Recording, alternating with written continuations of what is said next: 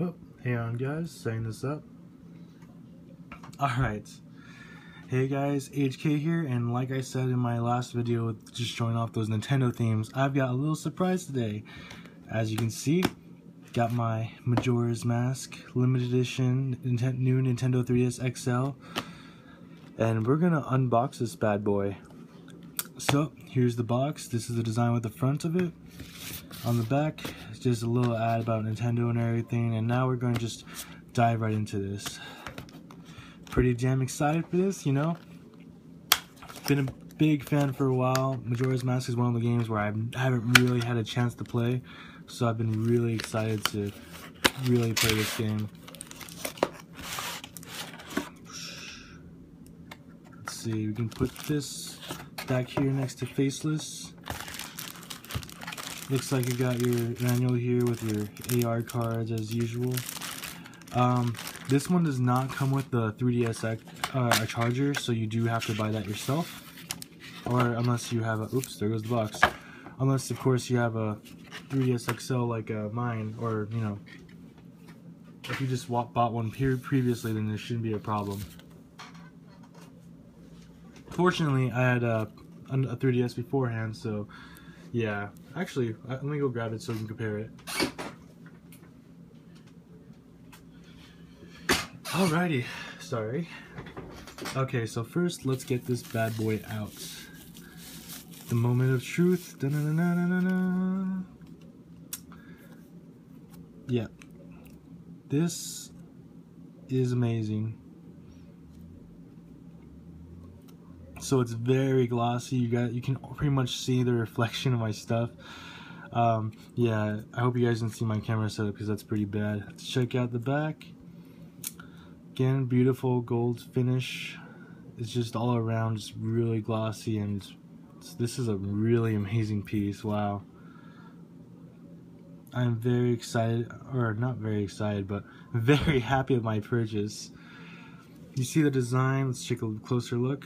There's Majora's Mask, you have the Fierce Deity Link on the bottom right, the Zora transformation on the top right, and on the left side you've got the Goron on the bottom left, as well as the Deku, or transformation, on the top left. So, awesome, definitely. It's an amazing little piece right here.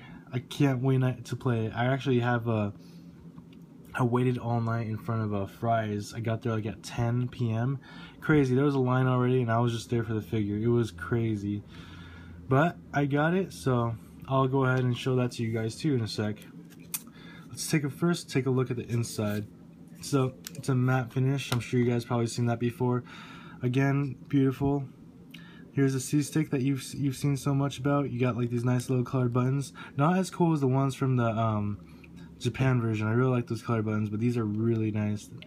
And then of course, I believe the next thing they have on the back is the what is it, extra bumpers. But if you notice, they changed some of the layouts here, because before these buttons would be on the bottom right here, but looks like they put it over here on the side, and your home button is right here now. So let's go ahead and check out those bumpers. So now you got two bumpers on each side, so we'll see how they use that for the games. I believe Majora's Mask does not really have a use for that yet, so we'll probably see that from future games coming out soon. Then you utilize these buttons more often. And then, ooh, wow, they got a nice clicky sound to them too. That's really nice. And of course, with the new model, with all the new tech and stuff they put into it, they had to move stuff around. So now you have your charger on the top right, or not the top right, but on the top of the 3DS right here. And then of course on the bottom now, instead of having your 3DS pen on the side, like you would here, let me take out my Pokemon 3DS right there. But yeah, you usually have the pen on the side, your SD card right there, and yeah, then you'd have your let's see, your charger and stuff on the top right, and then your game in the back. But of course they changed things around, so now you actually have your game, you put your games cards in the bottom of the 3DS. Pins on the bottom, power button bottom, and yeah, just everything else is just purely gold about this. I haven't got to turn it on yet, so I'm excited to see how this will be, but I'm not going to turn it on just yet. I have to I have to take out the card and everything. I purchased a 32GB SD card or micro SD card so I could stick it in here. So I gotta wait for that. And then let's see. I believe, oh yeah, of course. So now, of course, we got to show off this bad boy. So unfortunately, I think it's a little too big to show the whole thing on screen. I've got a really awkward setup, so we'll just go ahead and take this stuff out. Unfortunately, when I waited in line for this all night, and of course, what happens is I finally get it. It's awesome, and I get home, and when I take it out and get out of my car, the door closes shut on the book, and luckily it didn't do too much damage, but as you can see, the box is messed up here, there, and I got a few creases on the top too, so slightly disappointed with that. I really love this box. It's got like the on the back, you can see it has like the whole like little all the little things about it. It has the artwork on the back, well, and like information and about just like everything about the game, and of course in the front you got this nice little display to show off Skullkid. Alright, so now let's go ahead and open this bad boy up, hopefully without messing it up. Again, sorry for, since it seems like you probably won't be able to see the whole thing or the whole box from here. I have a really awkward camera setup, unfortunately, and I haven't ordered a webcam yet or anything, so I can't exactly do just like, you know, have it mounted and do that. Alright, I actually need something sharp. Where's my box cutter? Don't worry, I'm not gonna cut the box, just the tape. Oh shit, I almost cut myself. That would have been bad. Alrighty.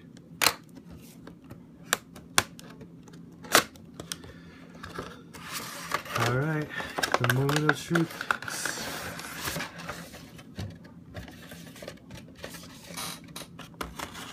And here's Skullkid in all his glory inside this plastic.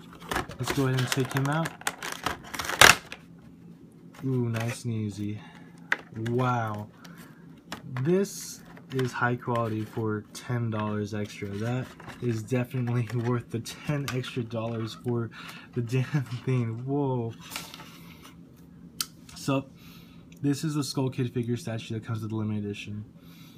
$10 extra gets you this, and it is great quality. I was not expecting this for just $10 extra. It looks amazing in person. I'm not sure how it looks in the video, but it looks amazing. So you got Skullkid right here. Let's just do like a little turnaround.